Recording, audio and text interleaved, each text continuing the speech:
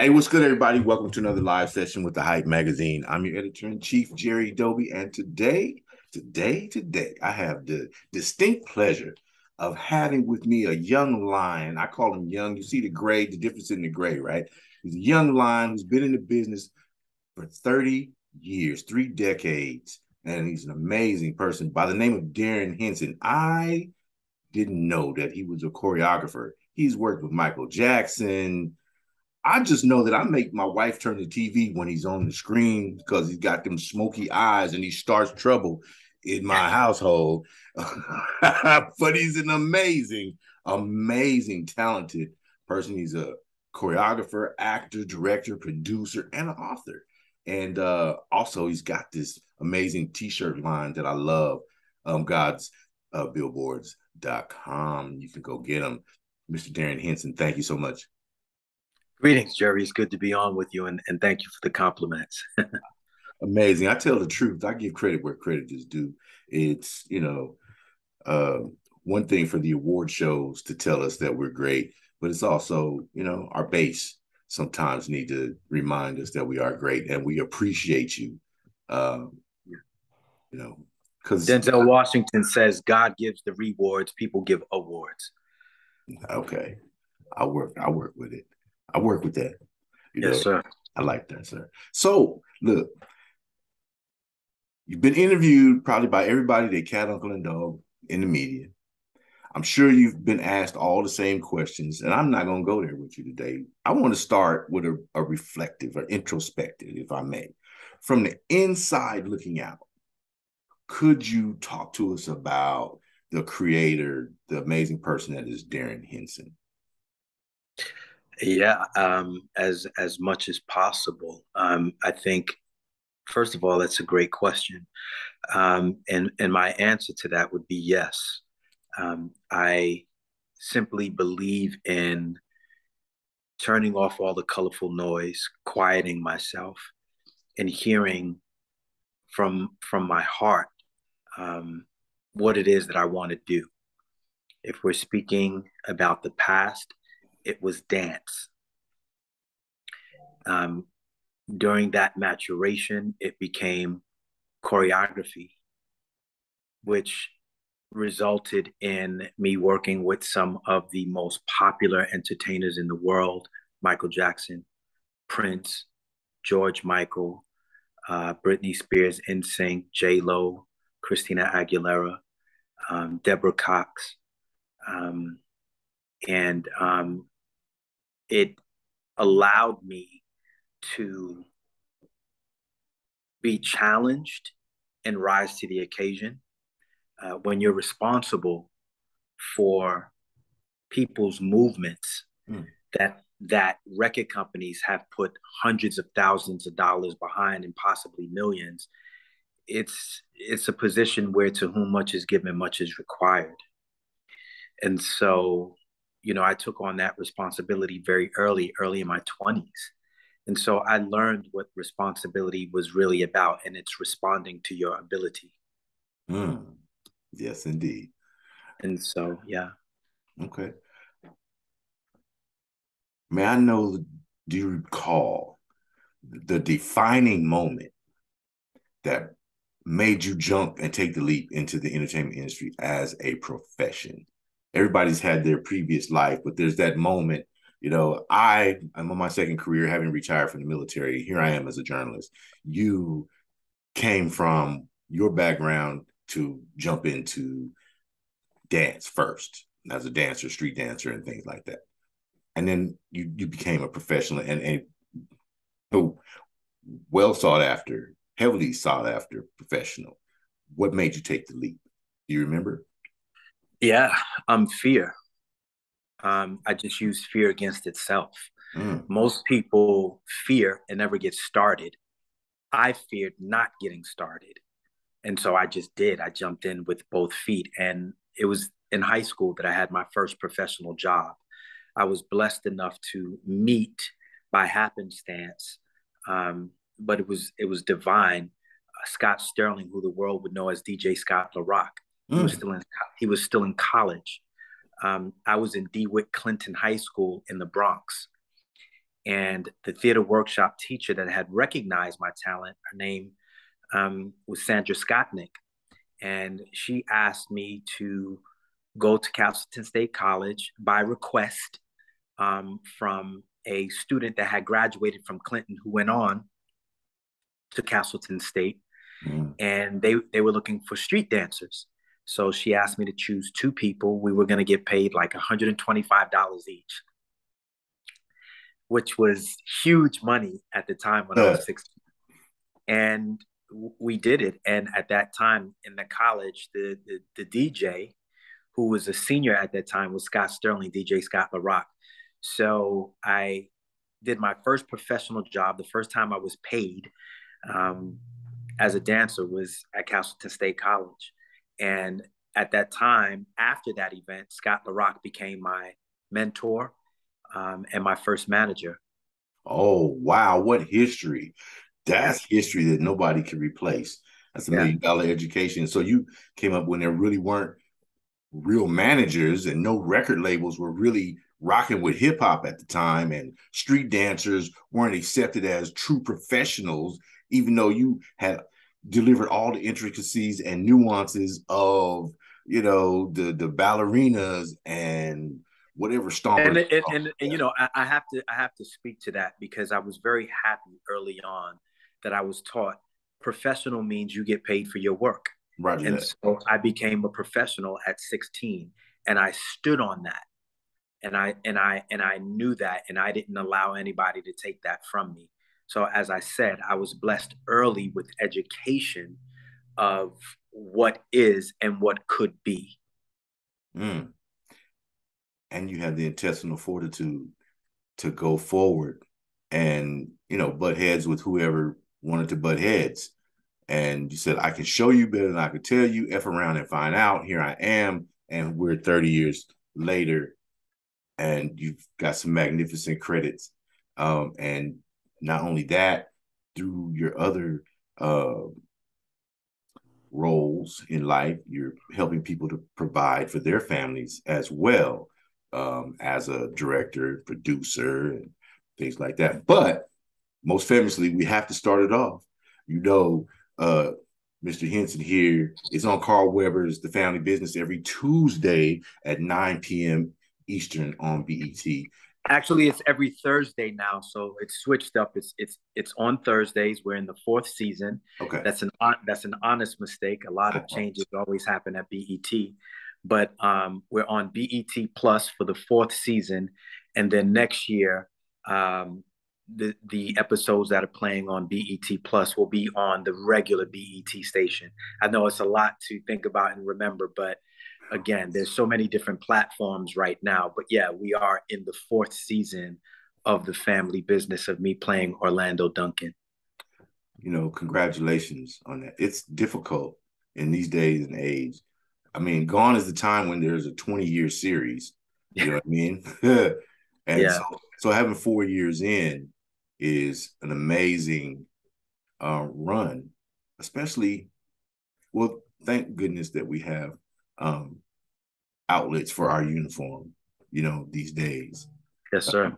That respect what we bring to the table and allow us to show and the next generation that we don't have to be behind the microphone. We don't have to be the thugs and the villains. We can be businessmen. We can be people who are thoughtful with critical thinking skills. You guys bring something different to the screen as a collective. Yes, it's adult, but at the same time, even as adults, I think early on when I went into the military at 17. When I went into the military, there weren't shows that showed groups of Black business-minded people, no matter what the industry, that were thinking about plots and subplots and things like that. They weren't presented that way. And I'm 59 now, so I'm like really happy that things have changed. And well, I believe you can't be what you can't see. So we must strive forward. We must seek those faces that we desire to become like. And I've been blessed. I've had as a series Soul Food, um, Lincoln Heights, Mm-hmm. of course, The Family Business, which is all about family. And not only that, but I'm, the other show that I'm on, which is Double Cross, Yes. which is on the All Black Network, is a series where I play a detective who's a concerned father, and he's concerned about the environment that his daughter is living in at this time. And so, like Family Business and Double Cross, again, it's about family over everything. And so I'm very lucky and very blessed to not only have one show, but two shows that are hit shows on both networks. And so I don't take it lightly at all, the responsibility that I have in the public eye. Which is why it's important for me to have these conversations so people can hear from me, Darrin DeWitt Henson, not just the actor in the role. Because when I'm in the role, that's not my voice; it's the writer's voice.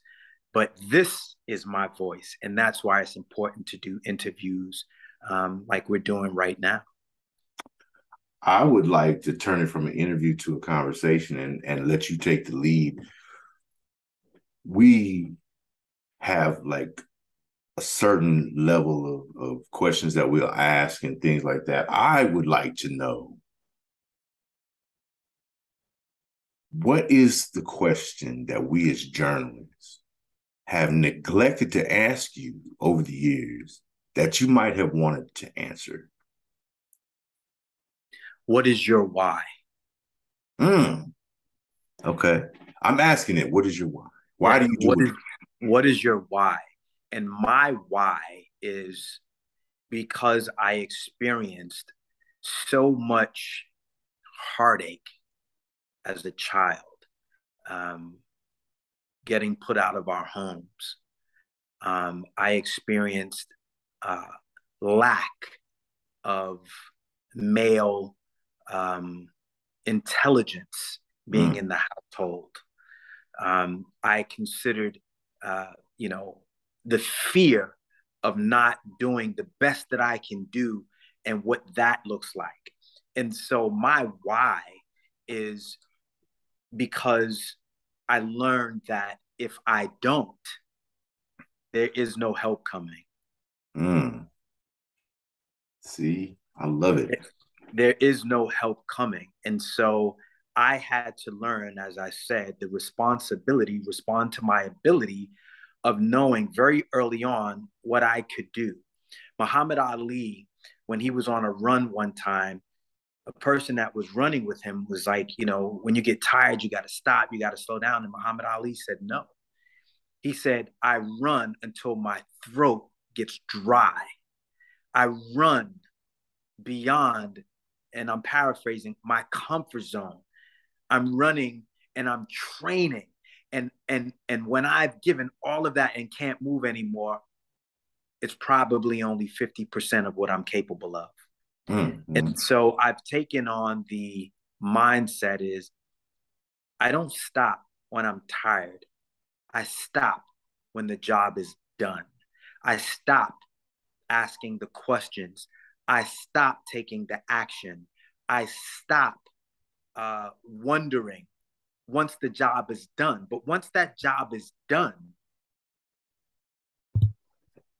I realize it, I acknowledge it, I pat myself on the back, I say, great job, Darrin. And then I go back to asking new and better questions. Mm, Because if our lives are made up of the questions that we ask, then our job is to ask better questions. mm. I love it. I'm so glad we're having this conversation. I am, it took me a long time to acknowledge it's okay to say that you're great at something. Um, what was your moment when you said, you know what, I don't need, because I really like the t-shirt that says I'm already validated. You know what I mean? That was a huge one for me, and we'll get there in a minute. But what was your moment, do you recall, when you said, you know what, it's okay for me to be happy with myself and my accomplishments, and recognize that I am skillful, I am great at what I do. When I stopped asking for validation from other people that couldn't possibly give me what I was looking for. And I was 18 years old. Mm. Once I graduated high school, I left. And I left home when I was 16. And it was the best thing for me to do because my home atmosphere was not conducive of a positive mindset. Mm. And so I left at 16 and moved in with my best friend and his mom and his brother. And may she rest in peace, Miss Lois. She said, you got to graduate high school, though. You can stay here, but you have to graduate. And I said, yes, ma'am, and I will. And when I did, I went away and I worked and I traveled as an entertainer, as a dancer for 1 year. And then the following year, I lived in Japan as a dancer and an entertainer. So when I decided to leave, it was because I knew at that age that I had become a man at 16 years old and I was taking care of myself. I wasn't paying for the roof over my head, but when I say take care of myself, meaning all the decisions that I was going to make at that point was what were going to shape my life. And I knew that. Mm. And so when I went to work in America for a year, traveling, touring, and then the following year, I lived in Japan. I got to learn to speak Japanese. I spoke Spanish. I traveled throughout Japan as an entertainer. I built relationships, cultivated myself through studying and reading, as well as practicing my craft. And when I came back home, I was ready to show the world who I was becoming and what I intended to do. Done a great job. And, salute to you for being that self aware at that age. It's a rarity, and more so a rarity in this day and age of babies raising babies. So for you to have been that aware, is a salute to those who had the strength and insight to put on you those tasks that you needed to do to develop yourself.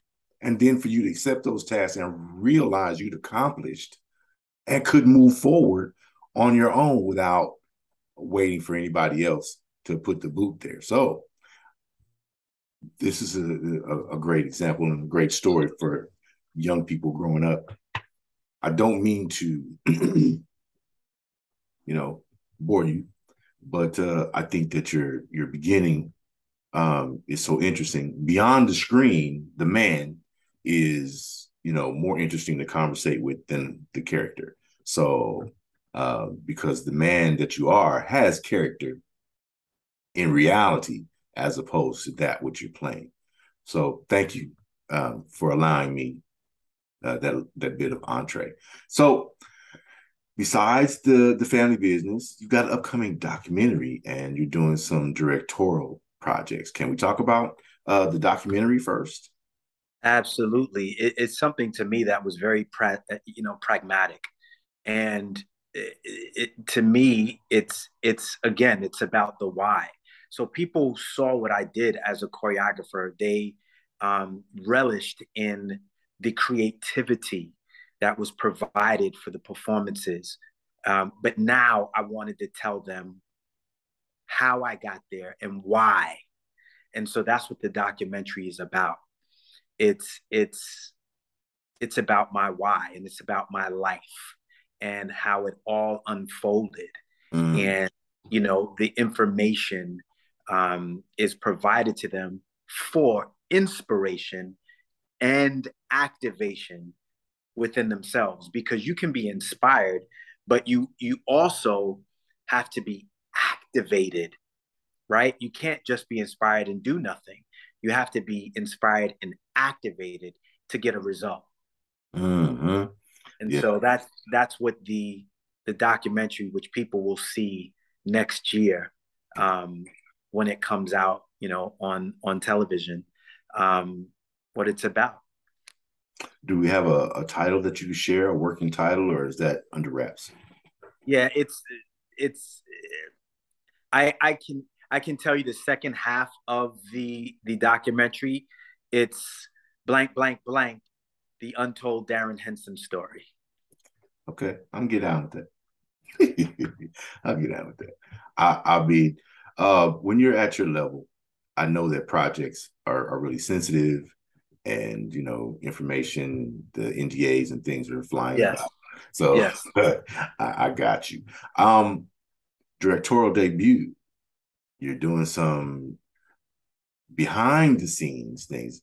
Talk to us about those projects, what you can share, and we would love to just know more and support anything that you're doing.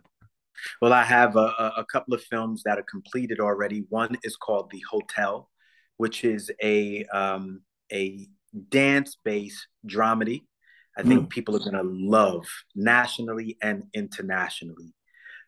Then I have another film called A House Ain't a Home, which is a family drama, and a conversation about family relationships. And Mm. then there's another one called With Your Flaws and All, starring Irma P. Hall, who we know as Big Mama from Soul Food. Oh, okay, okay, okay. That's gonna be fun. I mean, Yeah. I think I'm excited to see them all, and of course, you know, television. Well, I don't care if it's on streaming. If I've got to pay for a subscription, I'm gonna be Yeah, supporting. these films are films that the family experience will enjoy individually and collectively. Okay, okay. I, what is the most satisfying for you about what you do? To have an idea and realize it to its manifestation. So it goes from thoughts to things. So from an idea to the manifestation of it, which means producing it all the way through. Mm. That's exciting to me.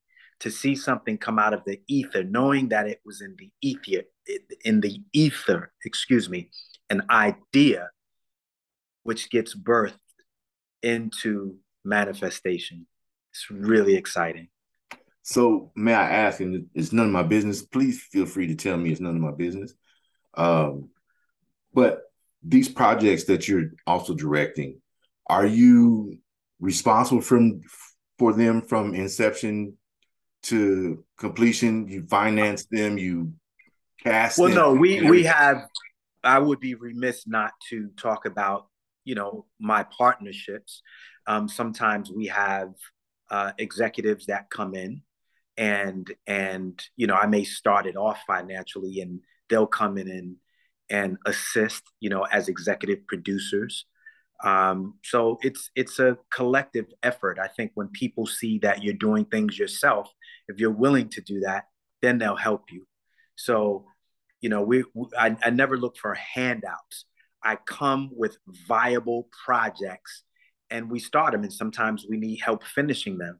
But as a collective group, we're getting it done. Some of the projects I did completely on my own, all the way to distribution, and some, yes, Mm. we have people that come in as executive producers and assist us to finishing the projects. Mm. So throughout your decades um, in the business, you got a chance to learn everything from camera angles to distribution, producing, what it looks like and feels like to be in the writer's room, to create the story, adjust the story, casting, etc. What in this process is the most fun for you? Um, Probably acting in it now, right? Before it used to be dancing in it, creating it, and seeing artists wear what you've created. It was like suits, right? You made for each artist, and not every artist wears the same size, right? So it was wonderful watching my creativity on people. And now it's, creating characters like Orlando Duncan. Carl Weber created the characters in the book, but we birthed them on screen. Mm-hmm. And you know, when it comes to work that I've written and directed, it's seeing it on screen and knowing people are watching it. So that's the exciting part. So, that's forthcoming now. And I'm really excited about the possibilities of millions of people, seeing and commenting and just all of it. Mm. Okay. Got an exciting future. Can you tell me what maybe has been one of the most poignant interactions you've had with a fan? Somebody's approached and says, you know what, your delivery here changed my life, or something that you've written or said made that difference with me, from me wanting to end it all to me wanting to drive on and move forward. Well, it's happened a lot in my life, to be honest.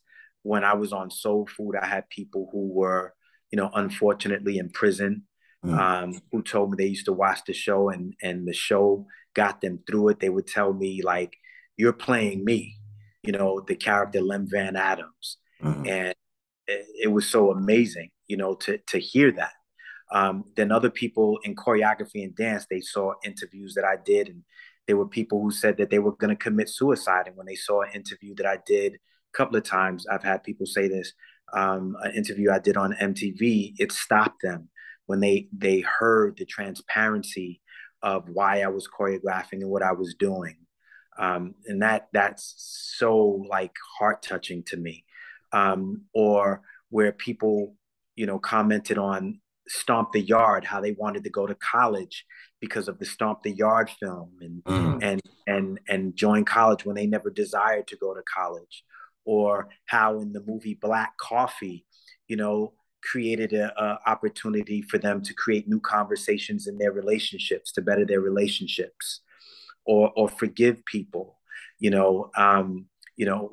television series, The Family Business, where people really are talking about developing themselves as entrepreneurs, mm, or if they've had hardships with their family, how they now talk it out. mm, The Double Cross series, how people feel like, you know there are things that happen in their lives, and they're not always easy, but they know winter doesn't last forever, and so they don't get stuck in it now. And so those conversations have been consistent throughout my career, and they're just they can be breathtaking, mm, and put me in a perspective of introspection, which creates a new why. mm. There's always another why Yeah. waiting for you around the corner. Yes. And that's what makes life exciting, I think. And you can appreciate each and every day more and more if you're present. You know what I mean? Yes, Uh, sir. if you're present and not just gliding down the path. You know what I mean? That's right. Um, as you navigated the maze of this business, what was the most surprising for you about the business side? Now, you started young, so it's probably unfair to even ask you that question, but you've been in, you've gone through these different levels and different stages of the business. So there's had to be one that you didn't see coming. The business part of it is like,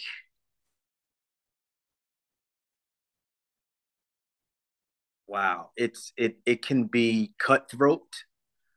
It can be like being a little fish in a big ocean with sharks. Mm, It can be incredibly demanding without immediate return. It can be painful, through, uh, I think, lack of honor. mm, Um, And but with that being said, all of that I think shows up to help you to grow. I have a shirt with my God's Billboard T-shirts company that says "Go through it, grow through it, glow through it." Yes. And so the resistance that we deal with when we learn from it, it makes us smarter, stronger, and helps us to rise. So I never look at those things that might be, you know, difficult as something that showed up to break me. It showed up to teach me a lesson. So I believe the lessons and the blessings happen exactly at the same time. They're Mm. not a lesson or a blessing, they're both. Yeah. You know what? Uh, it's a that brings a different dimension to, for every action, there's an opposite and equal reaction, the Reaction. yin and the yang. You know what I Sure. mean? For every light side, there's a dark side. You can't have the light side without the dark side. It life just doesn't work that way. I am so honored to to have you let me in, and let our audience in this way and share your experiences and your wisdom. If you had to motivate someone today, knowing how do I want to the tangled web that is coming at us from all angles, and we've got to save this young person. Uh, maybe they're not at the point of, ending it all. Suicide. We're approaching Suicide Prevention Month, and very important topic. And it used to be when I was coming up, that suicide was not a topic that was really dealt with within the Black community, and it's becoming more pervasive. Um, there were certain things, my mother and my grandmother said, no, that's them other people. That's not what we do. There were a lot of things supposedly that we didn't do. That's not a reality, or it is changing. But we're saving a young person. We're motivating them right now. We've got 2 minutes to do it. What would you bust out? To be honest, brother, the only thing that I can say about that right now is I have to live my life in truth. Mm-hmm. And I value the truth of my life. And I think the t-shirts say it most. I'm already validated by the Most High. I don't need other people's approval. I am more than enough, and I approve this message. And we go through it to grow through it, to glow through it. And the other t-shirt says, I'm a spiritual warrior. I fight my battles through prayer. And what that simply means, if I wanted to add on to that, is you must have faith that things will change. You have to keep walking. Dr. Martin Luther King said, if you can't run, walk. If you can't walk, crawl. Mm-hmm. Just keep moving forward. And so that's what I say to people is just keep moving forward. This too shall pass, 1 foot at a time, you know, and hopefully my life is one of those spaces and places where people find, it says, seek and ye shall find, that they find inspiration and then they take action. And the action enough will change a circumstance from where it is to where it can go. I love it. I love it. I love the t-shirts. I am definitely going to support. I don't know if there's a charity that's, a recipient of any of the a benefit of any of this, but I'm going to have a full closet of everything that looks manly. I might not wear the glow through it, but the other ones, you know, I'm going to have a closet full. Thank you. Well, in all honesty, it's a business, but I tell people all the time, and people have seen this. My wife and I, we feed the hungry and the homeless. I would never say it's a full charitable um, business at all, but we are blessed, and we do know that there's different ways that you tithe, and Mm-hmm. so that's one of the ways that we do it. And so, yes, Yeah. I didn't mean to like get into your business like that. I No, just no, no, it's fine. I just don't want people thinking that, and you're not the first person, but we people have seen us feed the hungry and the homeless. They've seen it, and we have taken the proceeds from the shirts and done that.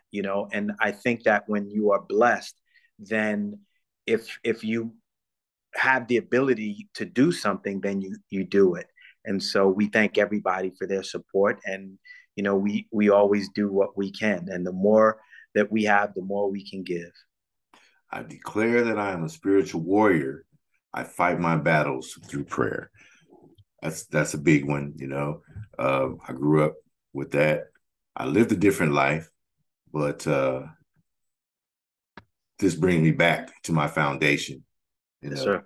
and I appreciate that. Uh, yeah, it is God's Billboard t-shirts, or yes, .com. You can find them on Instagram as well. God's.billboard shirts. Check them out.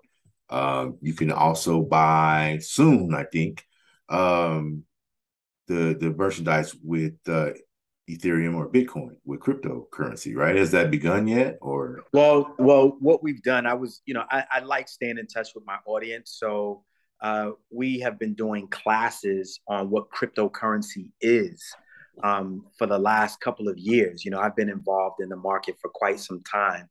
And so we teach people the education the same way I was teaching acting classes online. I just stay in touch with my audience, and I let them know that education is the key, is really the key to freedom. And so, yeah, if anybody has any questions about cryptocurrency, I share my knowledge. My books are also on God's Billboard t-shirts. So if anybody wants to read any of the books that I have authored, Intimate Thoughts, Ain't That the Truth, or Life's Teachable Moments, they're all there. And we just we love our people, and we love our fans, and I'm really thankful for everybody that supports my brand, or any film, television show, or book that I've written, or company that I have, that they support. I'm thankful for them and to them.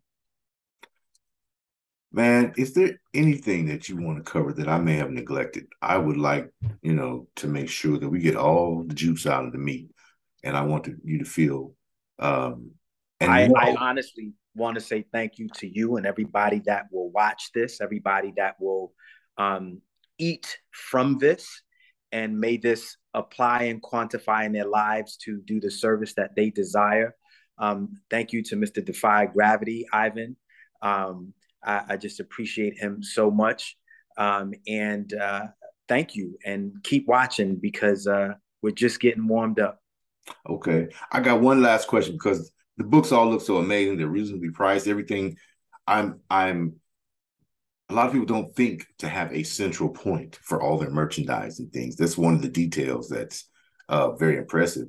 Uh, one of the books that I would like to point out to gentlemen: Intimate Thoughts and the Spirit of Change. Sometimes we're too hard for ourselves, and it makes us unavailable um, to those that need us. And there's some changes that do need to be made, and we need to be willing and strong enough to do those. I think this is an amazing book to not just put on your table and have a shelf because it's got a great piece of artwork on there. It's really something that we can study and apply. I know that uh, after coming back from my fifth deployment and coming back into humanity, so to speak, that there were things that I wasn't ready to deal with, but I needed to deal with them. And I think Intimate Thoughts was one of the things. I didn't have intimate thoughts. I had a whole different set of, my life had been changed. Let me just say that. Um, but to avail ourselves and to allow ourselves to have intimate thoughts about, and it's not about sex, you know what I mean? It's about Correct. connection and reaching out and touching mentally and spiritually, as not just physically. It's deeper, um, deeper than the music, like I like to say when I'm talking to an artist. But this is a book that, take it from old head. It's a great book this young man has put together. It means something, and it's a great guide, and we should check it out. So check out the book section, godsbillboardshirts.com. This is, Mr. Darrin DeWitt Henson, and he is amazing, multifaceted person who contributes to the fabric of our community in positive manners. And I want to thank you for your time. I can't say thank you enough. And I wish to be here and a tool and a resource for you for any subjects that you might want to push forward in the future. You have a friend here at the Hype Magazine. As long as I'm alive, brother, you have an ally, and I'll do everything in my power to support. Thank you. Keep doing what you're doing. I wish you much continued success. Shout out to your wife as well.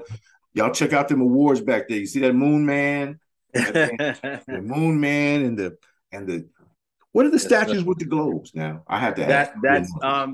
Those are these are awards that I won, the Hopper Awards, that I won for Best Actor in a TV Series for Family Business. And this other one is Best Actor in an Independent Film that I won for a film called Happiness. Okay.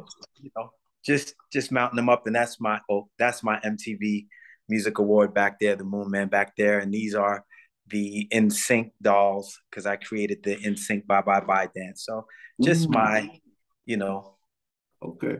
Yeah, I know. See, I didn't ask about those earlier because you're not a surface level cat, and I just wanted to throw them in there to have a little fun and let people know that the brother seriously has done the work, and seriously has done the work and changed lives for over 3 decades.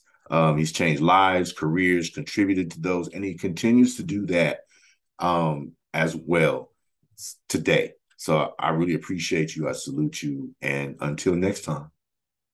Blessings. Thank you so much. God bless. Peace.